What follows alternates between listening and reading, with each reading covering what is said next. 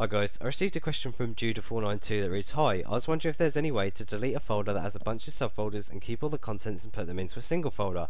I have a folder with 1,300 subfolders and 8,019 files that I want to put all into a single folder.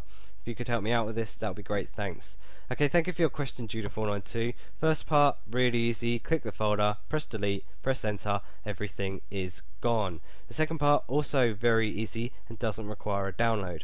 So you can see I have a folder called lots of files. They have 4 folders inside them, and you can see they've all got files in and subfolders. Subfolders also contain files.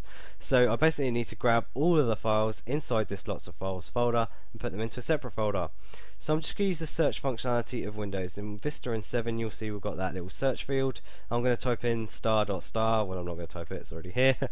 So I'm going to click that, and there we go. It's got all the files inside the actual folder. So I just need to drag and then copy them out. Very easy. Now you also notice that it's showing the folders, so you need to make sure you right click and sort by, and make sure you have whichever will basically group those folders together so you can skip them and just grab all the files. Now you notice that I just dragged over all of them. It's maybe a bit tedious if you have 8,019 files. So my suggestion to you would be, if you have the long list, get to the top one, click it, get to the bit above folders and then hold shift and then click, and then it will select all the ones down to that point, so you can then drag them out and then put them wherever you want to.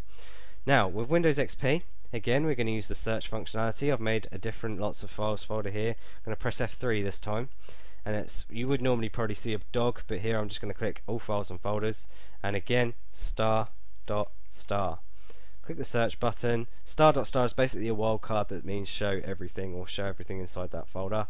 And you can see this isn't sorted. We've got some folders here. Now before I do this, if you just want to do it like this, simply click the first one, hold Control, click the second one, hold Control and Shift, and then click the last 2 or last whatever.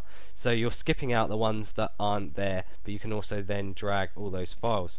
But my recommendation to you would be to right click, arrange icons. In this case I'm going to search by type, and there we go, all the folders are at the top, so I can drag all those files and take them out. So I hope this answers your question. Anybody on YouTube, if you have a different way or a program that does this, feel free to leave a comment in the description. Leave a comment in the comments below this video. So thanks for watching my video. Please comment, rate, subscribe if you like my videos. Thanks again.